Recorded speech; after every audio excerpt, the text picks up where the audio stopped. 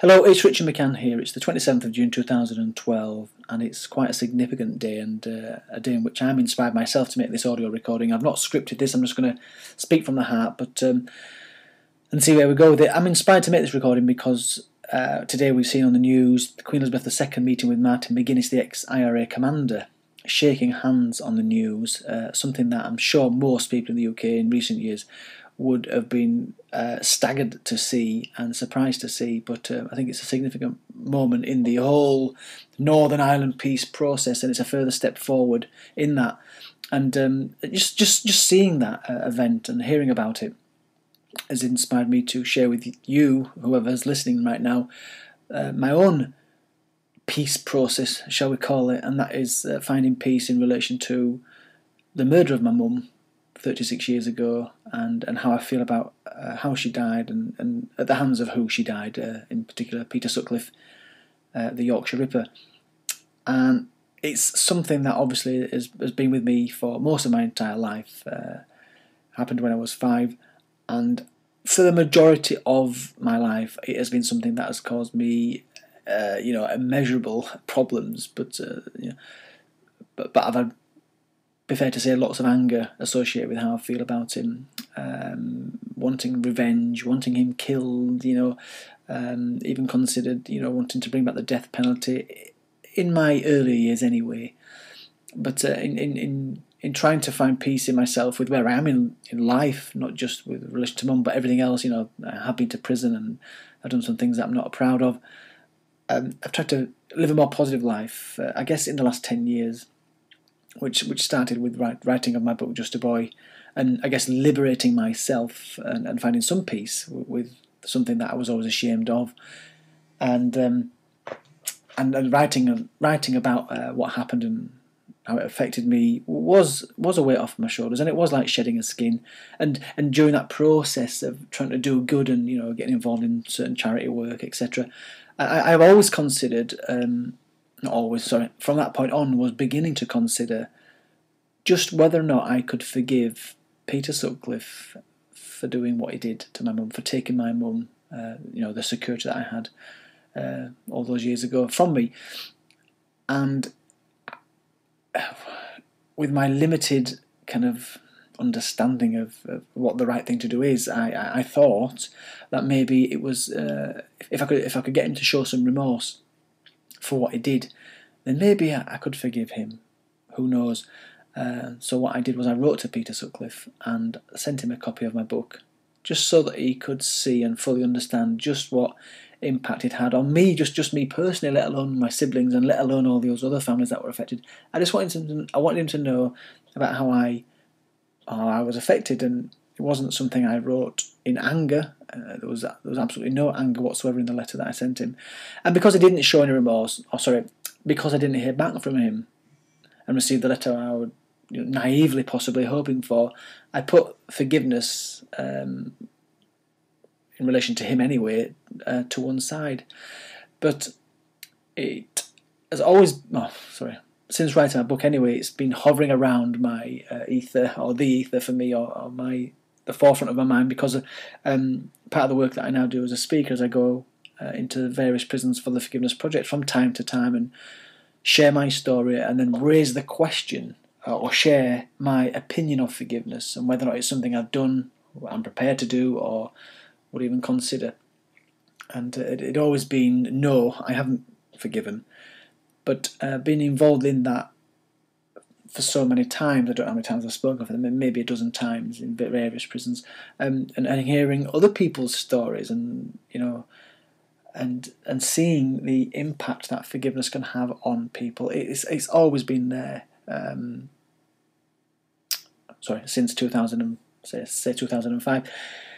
But it wasn't until 2010, about 2 years ago, that it came back with full effect, shall we say, because I was invited by Marina at the Forgiveness Project down to this lecture that was being given in London, central London, where they had various people speaking about their opinion on forgiveness and sharing their stories.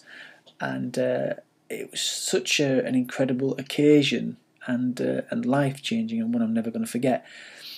and amongst other speakers, I guess the main speaker, and I'm glad he was there, was Archbishop Desmond Tutu, who was sharing his experiences in South Africa in the early 90s, and he was speaking about the atrocities that took place, and in particular the Truth and Reconciliation hearings, in which various perpetrators of various crimes were, I guess, brought into certain hearings, meetings, call them what you will, and then questions were asked, not because anyone was going to be prosecuted, but just to get the truth of the situation out there, and people could then find a way forward, I guess once again, to find their own peace process.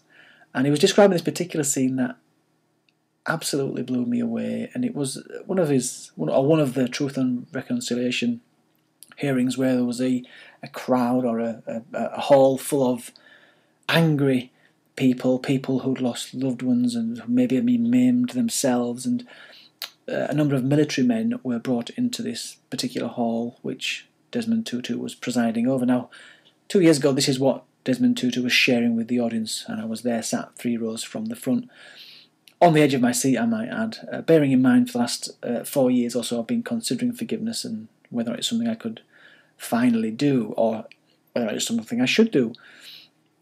And he was describing what happened that day, and these military men, or one of the military men, turned around to this baying audience and said, "Yes, it was me, I gave the orders."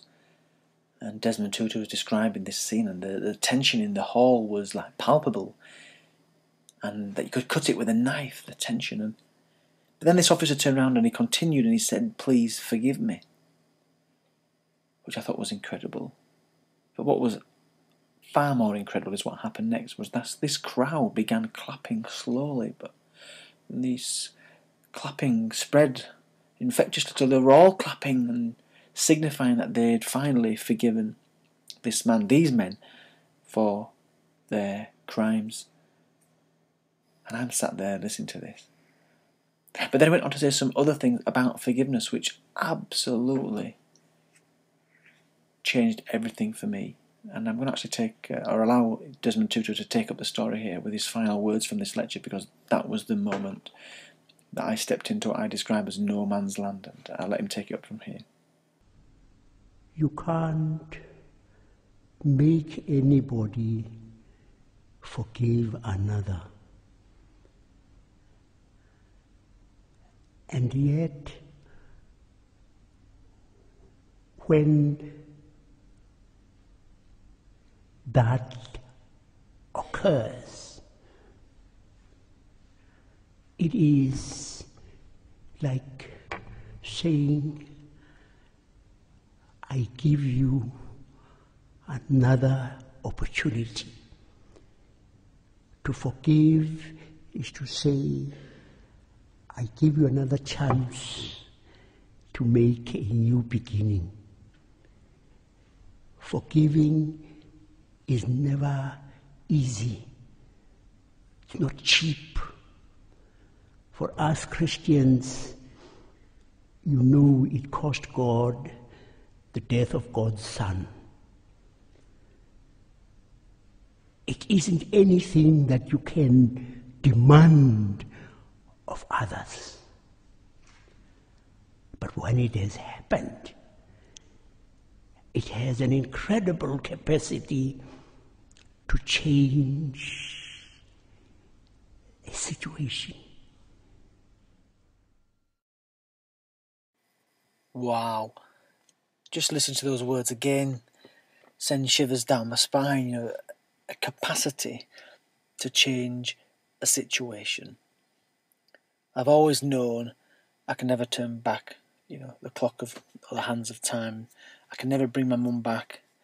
But hearing that 2 years ago, I understood that I have the capacity to change the situation by changing how I felt about what occurred and about how I felt about him. And I let it go. And it was incredible. And what actually happened was we were all told to remain seated while Desmond Tutu left the auditorium. But I couldn't help myself. I got up and I ran round to the side exit of the hall and ran out of the steps, and I stopped Desmond Tutu walking down the steps to his car, and I just had to tell him what had taken place, that his words about forgiveness had helped me forgive the person that killed my mum when I was a child. And he just threw his arms around me and gave me this hug that seemed to last forever, and then said thank you, and no more than that. We parted company, and I came home, and it was an incredible day, and a day I'll never forget. And it's helped me more than just about how I feel about Mum's killer, Peter Sutcliffe, but also in the smaller things in life that occur, like the arguments you might have with my wife, or when someone, a driver cuts you up on the road, where in the past you would have looked really angry about it, even when they don't know you're angry about it. And I'm able to let things go much more easily, having done that 2 years ago. And I just wanted to share that story with people, because Desmond Tutu sharing his experiences 2 years ago, or back in the early 90s anyway, but I heard it 2 years ago, helped me on my peace process, shall we say again. And I just thought there might be people out there that might like to hear this, and it might help them take a step closer to where they would like to be.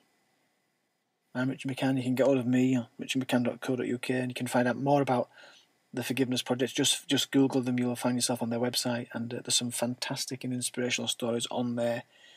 And I wish you well with your ongoing journey. Bye for now.